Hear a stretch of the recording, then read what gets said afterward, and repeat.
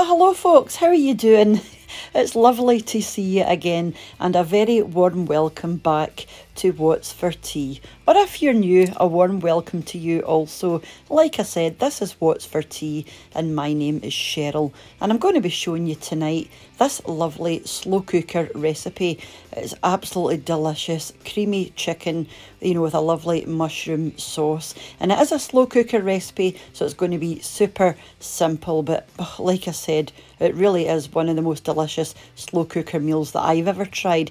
You know, it's not going to be for you if you're trying to watch your weight or your calories, because, you know, it does contain cream and milk and butter and cream cheese and olive oil. But, you know, if you're looking for a wee treat for the night for yourself and your family, you cannot go far wrong with this.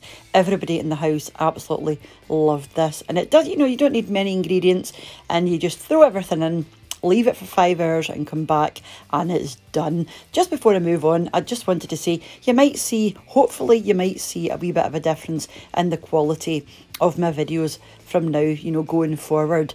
I was using an iPhone 10 to record my videos. That's how I record my videos. I just use my phone.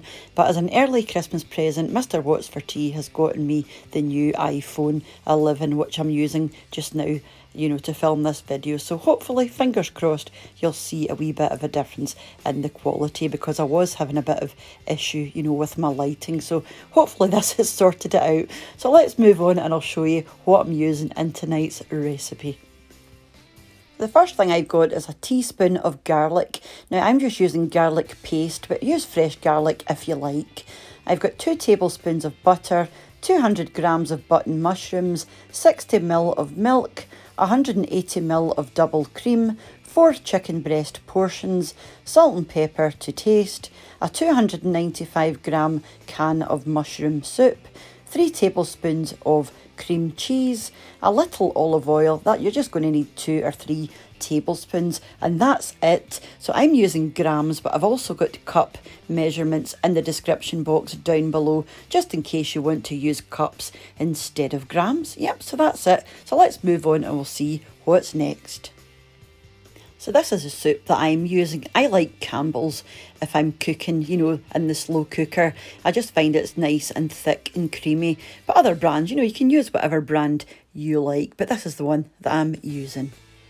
And this is the garlic that I'm using. I do have fresh garlic there, but, you know, this is just so much quicker. So first thing I want to do is chop my mushrooms. Now this is 200 grams of button mushrooms, but again, you can use whatever kind of mushrooms you like. Just don't cut them too thinly, because obviously they're going to be in your slow cooker for 5 hours, so you don't want them disappearing completely. Just set your slow cooker to high. And I always like to warm up my crock pot with some boiling water for about 10 minutes before I'm ready to use it. If you're doing that, just make sure to remember to throw your water out. So the first thing you want to do is get a couple of tablespoons of olive oil into the bottom of your crock pot.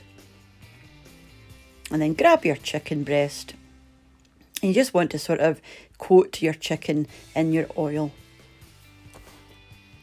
And just, you only need very, very little oil, not much at all.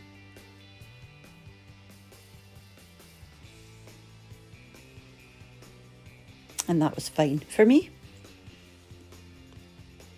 And the next thing I'm going to do is pop in my milk.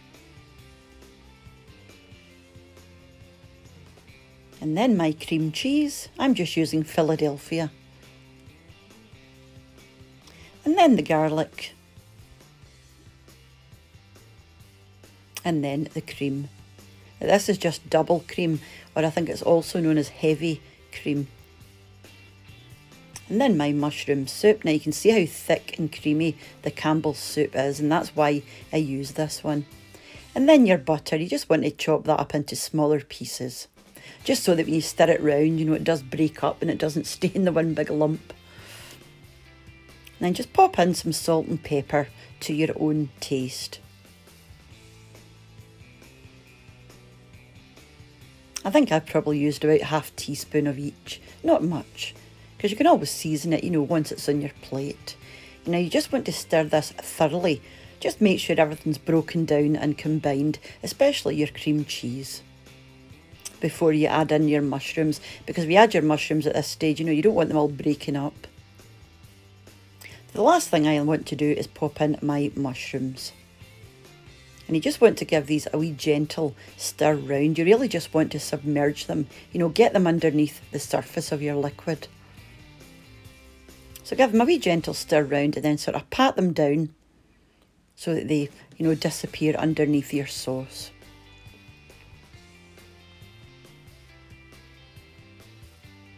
And so that was it. I mean, like I said, super, super easy.